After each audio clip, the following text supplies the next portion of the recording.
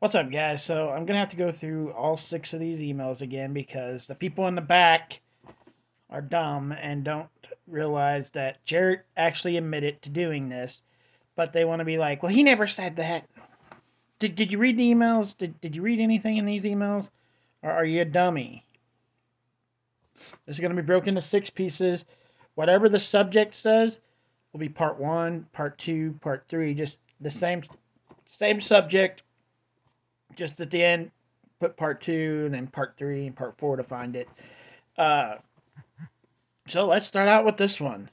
They're not in any specific order because I don't know what order they're going, but let's start with this one.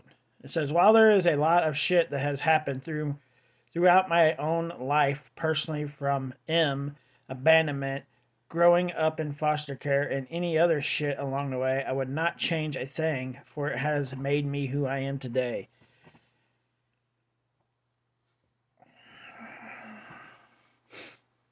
You wouldn't change that you did shit to other people, Jarrett. You wouldn't change that? The fuck is wrong with people? Oh my god.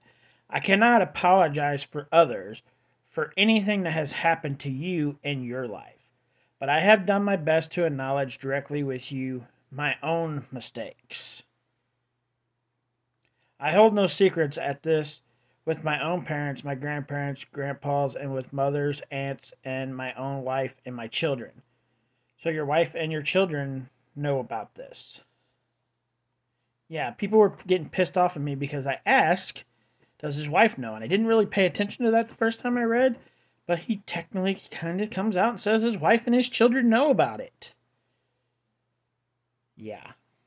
For the people that come after me, you can off. Because I asked if the wife knew about it. I have even discussed publicly about my situation and the unfortunate shit that's happened within families. No, you haven't. You liar.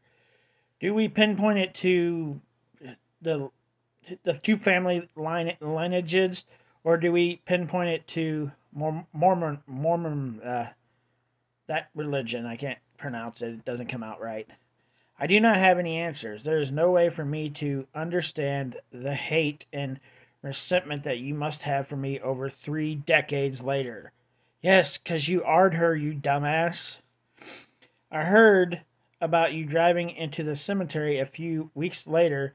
Trust me, I had no idea that I had a desire to be there and that I was the only reason keeping you away. I would have 100% gave up the time to do what I could to avoid the cemetery so that you would feel comfortable and have your time with Grandma and the rest of the family. No, you wouldn't have, asshole. You pushed the family away from your cousin and your sister. You pushed them away. It is your decision and your choice if you ever want to accept my apology. She ain't going to. Why would she? I have made peace in my life with all things bad, including this situation.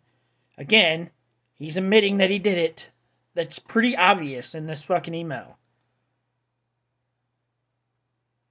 But people are blind. If you ever want to discuss, I am always available to have a conversation with you, either in person or over the phone. Dude, she doesn't want to talk to you. You ard her when she was 9 or 10 and you were 17. She doesn't want to talk to you. She thinks you're a piece of shit. And a lot of other people do too. I'm one of them. People in the back? Really?